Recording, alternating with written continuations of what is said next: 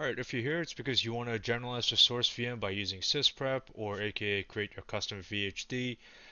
Specifically in this case, it's going to be for the use of Azure. So this video will just cover how you can back up a VM, Azure VM for example, and have the image ready to be posted and used however which way you decide is, makes sense for you. I just want to let everyone know that these steps for sysprep are not just for Azure VMs. You could just do it in general for any Windows VM as well. So you could do it for a local machine and back it up as well that way too.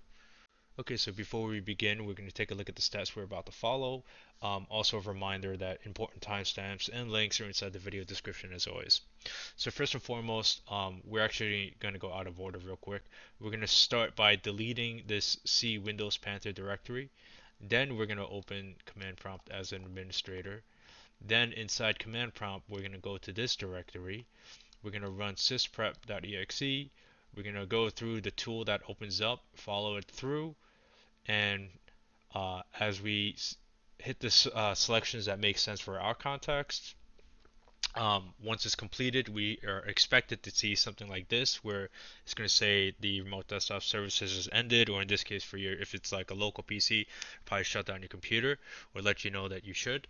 And you should not restart it afterwards. So the next steps is just executing these. Okay, so we're going to start by going to the directory. First and foremost, you can see by the top over here that we're inside of VM, Azure VM. Anyways, so that being said, we're going to go over here. We're going to go to C, C drive, Windows, and then we want to find a folder called Panther, and we can outright delete this entire folder.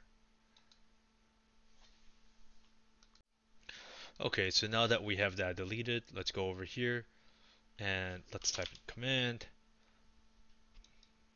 We'll hit run as administrator.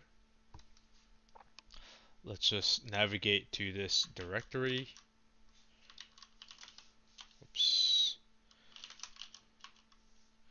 Okay, and then let's just run sysprep.exe.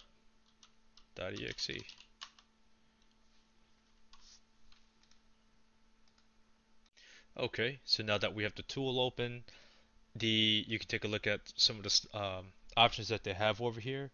In this case, we're going to leave this as default. We're going to hit generalize, and for shutdown options, we're going to hit shutdown. Okay, so once we do that, all we have to do is hit OK.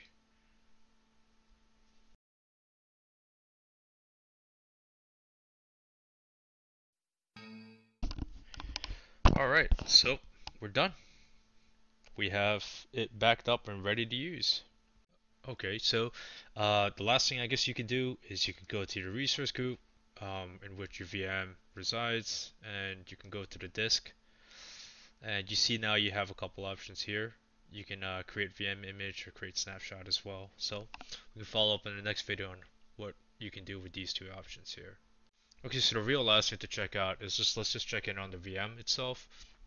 So if we see the status inside Azure, it's actually in a stop state, just like the fact that, after completing the sysprep, it's shut down the machine as intended. So we now know that the disk that's been created with it or generalized is good for use.